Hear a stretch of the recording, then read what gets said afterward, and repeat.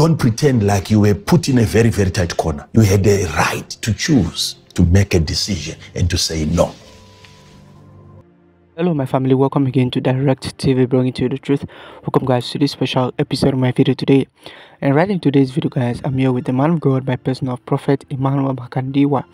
And today's video guys, the man of God Prophet Emmanuel Makandiwa is actually going to be talking about why the disciples were actually slept with, if they were slept with the man of God Prophet TB Joshua. So I have told you that please you need to watch the full video, okay, please. And I will recommend you to go to the man of God Prophet Emmanuel Makandiwa's channel to get the full video. I am begging about this so that you won't just listen to one part and then think the other part. He said so many things, and you know, if I have to, for me, if I have to bring any video here, I could have just bring the full video, but I can't do that. It's not I don't have any rights to it. So guys, so I just have to bring this part. So he's going to be talking about those disciples. Why did the man of God Prophet TB Joshua sleep with them? Is it actually true, all right, or is it not true? All right, so he's going to be teaching them their own lesson that they need to learn next time, and an advice to all women too. Don't forget to hit the like button and subscribe as we are going to be watching this video. Let's watch this and I'll be right back. Don't pretend like you were put in a very, very tight corner. You had the right to choose, to make a decision and to say no. But you said yes because you were also interested.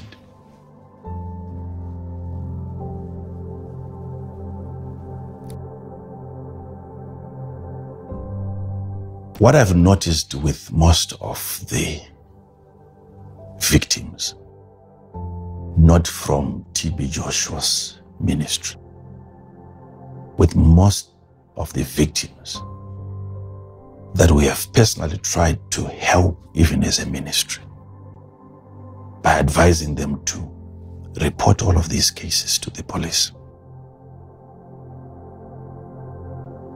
What I've noticed with most of these victims, they bring it out as rape, yet it was never rape. Majority of them,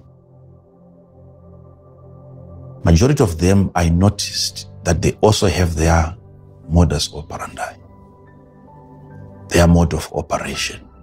The only time they think of exposing a man of God is when they realize that he's doing to my friend the same thing that he did to me. When the man of God, when the pastor, when the prophet stops communicating with her, is now going out with another girl, then the fight will erupt. It will begin. What they don't want is the man of God not to sleep with them, but to then go on and sleep with another. Then the exposures will start. So sin is not at that point when the man of God is sleeping with her, when she realizes that I'm not the only one. There is something wrong with that constituency also. You don't know, you people, what you're coming to church for. You don't know.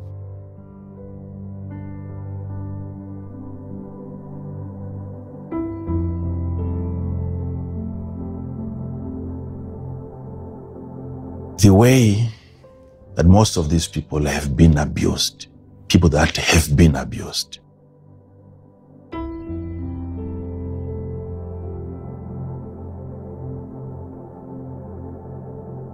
this thing, it is gradual.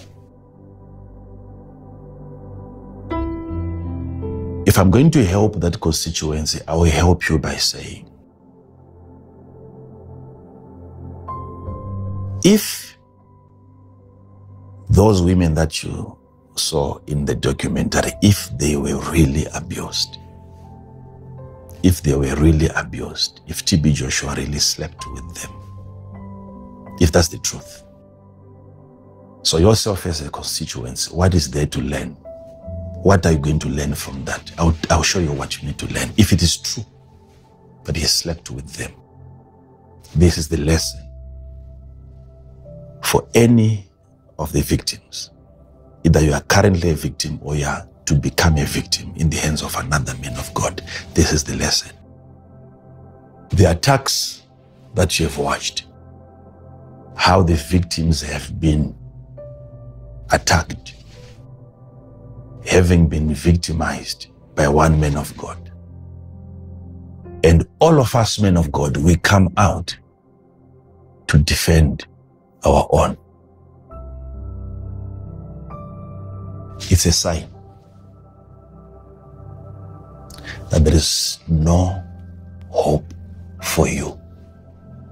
If you are to make a mistake of giving in and you give a man of God access and he sleeps with you, with the hope that you will threaten, with the hope that you will report the matter to the police, with the hope that you will do a documentary, this is a lesson to be learned. You'll come out and you narrate your story, and you know what people are going to demand? Evidence. It's a lesson that you need to learn before you get abused, because this is something that you can avoid. We will demand that you show us a video. So according to us, we were expecting you to carry a camera on your shoulder and you set it over there and you get raped.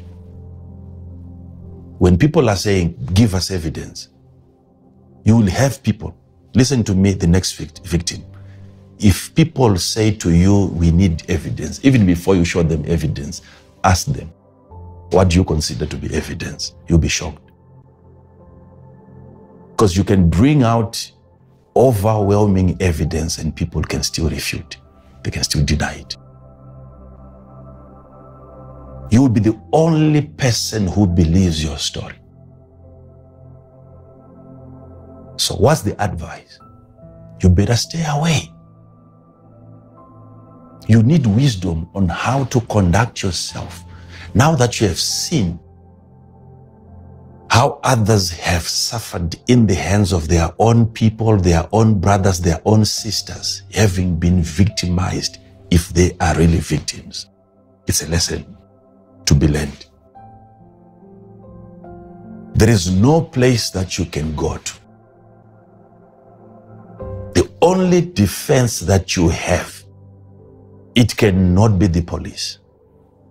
It cannot be a documentary. It cannot be an exposure. It cannot be a live broadcast of any sort. Forget it. Lessons to be learned from this is that I would rather not allow a man of God to touch me.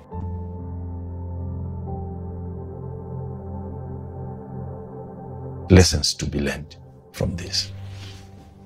The closest people to you will come after you. In that same church, when you come out and you say that the man of God slept with me, there are also women in that church that the man of God has never slept with. They will come after you. 70-year-old women in that church, they will tell you, I've been in this church for 20 years. How come he never tried to sleep with me? They think if a man of God is sleeping with women, he has to sleep with every woman in that church. The mode of operation of an abuser is to spare the bigger chunk, 3/4 of your audience. You don't touch them, so that they rise up for you in the case a quarter that you have abused will start to speak out. How can somebody come out and say, the man of God has slept with me? And you are crying and you're telling the truth. And you hear someone coming out to defend that man of God and he says, listen to the defense. Someone will come out, you having said that I've just been raped, somebody has slept with me. and you are crying and you need help. Someone comes out and he says, no, you are lying, because the man of God, we have seen him giving the poor rice. He takes care of the poor. What has that to do with him sleeping with me? Even if he's a prophet, it's just one gift that he has. It doesn't mean that gift has destroyed his ability to sleep with a woman. All right, my family, there you have it with the man of God by person of Prophet Emmanuel Makandiwa. And you have heard the several things he has said. All right, someone might listen to him and said, oh, Prophet Emmanuel Makandiwa doesn't have his side. Is he in both sides? Is he in the middle? No, he's actually not in the middle. That's why I would advise anybody out there, please go and watch out for the full video. All right, the full video will help clarify that answer, because he did say some other things at the latter part of the video. So please, I am begging you, all right, don't just watch what I'm giving you now and then raise your conclusion. It is very wrong. All right, but I'm just bringing some of the part that he talked and which you need to also listen to. And part of the things that is said in this particular part, where I would like to re-echo, is the fact that for those ladies, for example, just let us, he made mention of the fact that if we can imagine that these ladies did these things, all right, or these things happened to them, and now they are coming out to expose, nobody's believing them, or rather they are defending the man of God they are believing. But let's assume they are not, this thing is not true. All right, you can imagine them coming to expose a man of God that it is not true. People are still defending him. All right, so in both cases, they are not gaining anything right now, you see. So as a woman, as a Christian, whether you're a brother, you're a sister, all right, and maybe your pastor or your man of God wants to sleep with you, all right, it's very important that you make that decision. Prophet Emmanuel Makandiwa made mention of the fact that imagine if you are being put in that kind of a situation, all right, and the person now tells you that if you don't sleep with me, I'm going to expose you to the police. He said you should rather go to the police than sleep with the pastor.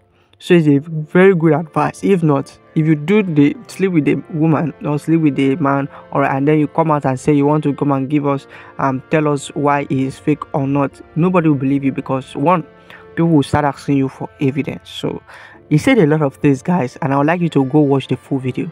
And before you go, this is your first time on my channel, kindly hit the subscribe button, subscribe, and if you have not liked the video, hit the like button, like today's video, guys. I'll see you in my next video. Bye.